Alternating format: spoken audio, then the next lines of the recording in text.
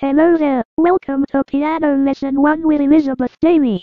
Today, we are going to start by learning the basics of piano playing. First, sit up straight with your feet flat on the floor and your hands relaxed on the keys. Let's begin by finding middle C on the keyboard. It's the white key right before the set of two black keys. Now, place your right thumb on middle C and your other fingers on the next white keys going up. These are your fingers 1-5. Next, we are going to learn a simple melody using these notes. Follow along as I play it for you.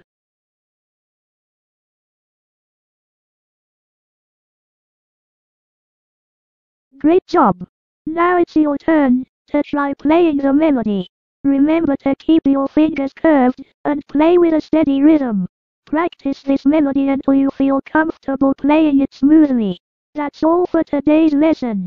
Keep practicing and stay tuned for more piano lessons with Elizabeth Daly. Thanks for watching, and don't forget to subscribe to the channel.